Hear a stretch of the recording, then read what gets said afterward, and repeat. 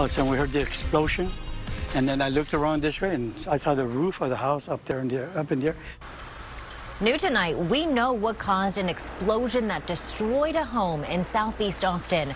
The fire department says there was a natural gas buildup. The man and woman who were inside the home are in the hospital tonight with serious burns. KXAN's Will Dupree talked to someone who witnessed the explosion firsthand and saw the roof lift off the house.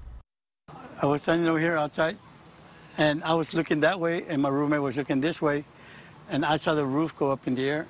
Santana Vasquez felt the ground move when an explosion ripped apart his neighbor's house right across the street.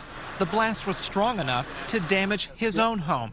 The force was and like I said, everything inside just fell down to the floor.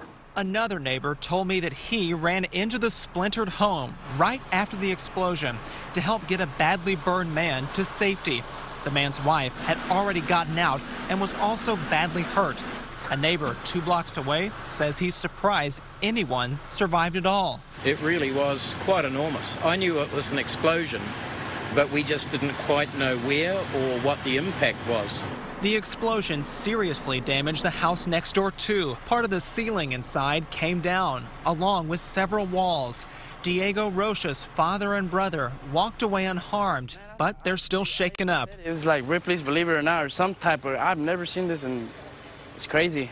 Neighbors are now cleaning up debris blown into their yards and hoping the couple who survived the blast can heal quickly. First responders remain out here tonight, along with crews from the Texas Gas Service. They're all still trying to figure out how natural gas could build up so much that it caused this powerful explosion. Will Dupree, KXAN News.